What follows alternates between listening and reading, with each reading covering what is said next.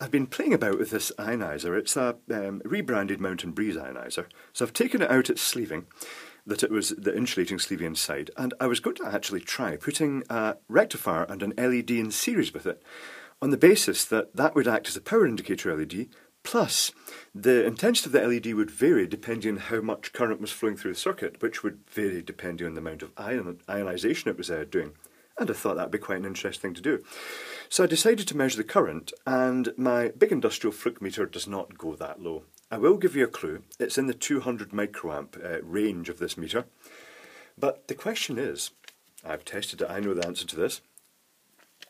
Do you think it's A, 0 to 25 microamps, B, 26 to 50 microamps, C, 51 to 75 microamps, or D, 76 to 100 microamps?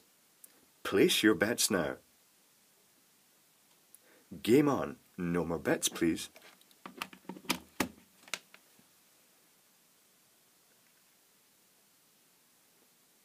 The current peaks and then settles down to typically about 7 microamps.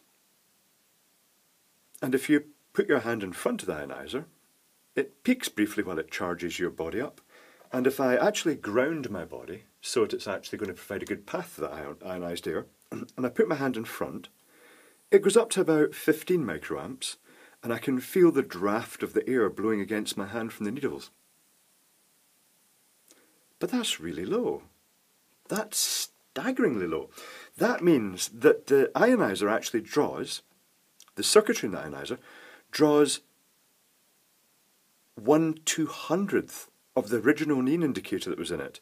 And even with this new neon indicator I put in that's only running at 1 milliamp, it's running at less than 1% of the neon indicator. So that if you disconnect the neon indicator, the power consumption goes down by 99%. That's ridiculous. And it also means that these ionisers, I mean, they do a great job of charging the air up and cleaning it.